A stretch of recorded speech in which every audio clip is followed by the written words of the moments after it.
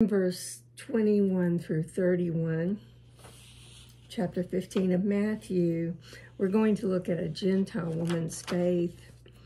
Now, this whole passage foreshadows the outgoing of the gospel to the whole world, as well as faith of the Gentile world. And Jesus knew his end was near. His withdrawal was deliberate, and he needed a quiet time to be with God, away from the crowds. And he needed to get his disciples away from the crowds as well, to teach them without interruption that was coming, to teach them what was coming.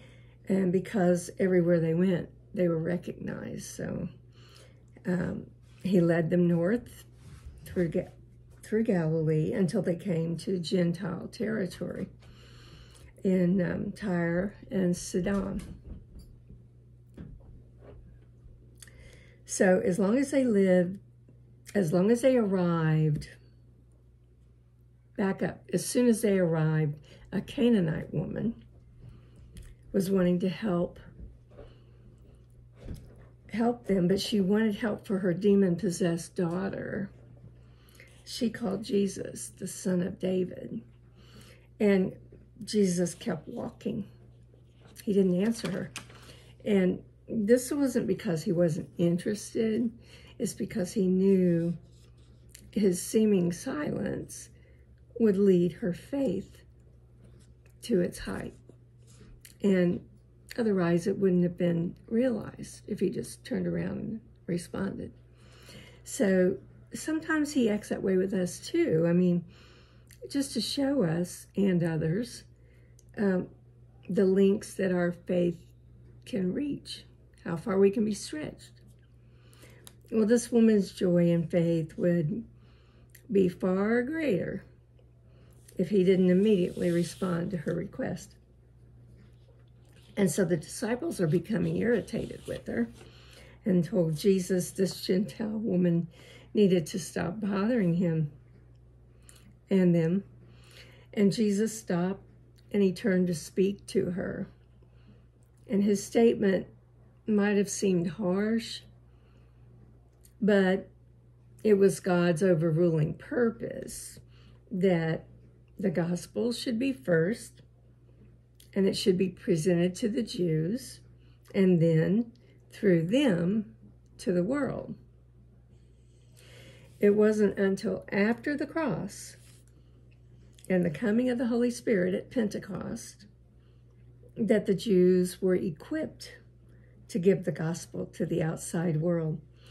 And the Gentiles weren't prepared to receive it yet.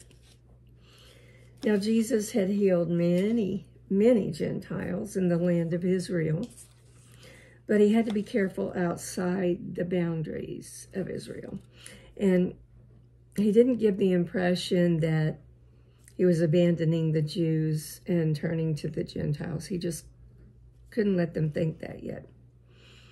Now, his heart was filled with compassion for this woman, and he would awaken within her an unshakable faith in him. And then he would grant her request. She worshiped him in verse 25. She fell down before him and she called him Lord. Already, her urgent sense of need had quickened to a further step in her faith. Her approach was totally different now. The statement referring to dogs simply meant that she was an outsider. The Jews represent the children of God, and the Gentile woman was the dog, the person that was outside the covenant family.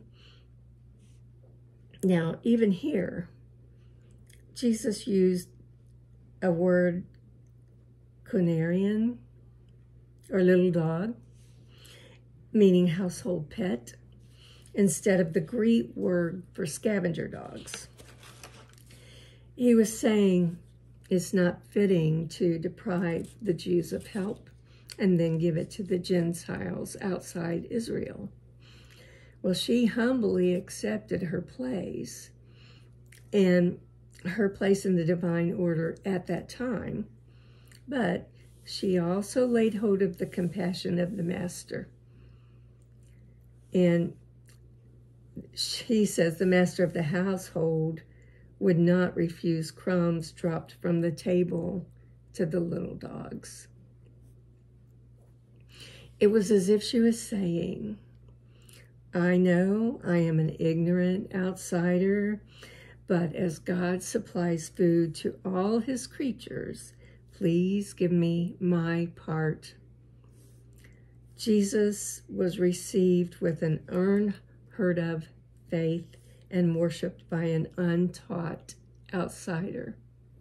And now she hears the greatest praise of Jesus. At first, he seemed to deny her,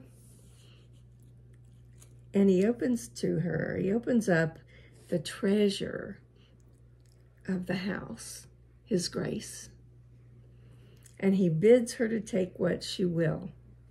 He says, your request is granted. There's a principle in that particular story for us, and it's that Jesus always responds to true faith in him. Jesus always responds to true faith in him. Jesus always responds to true faith in him.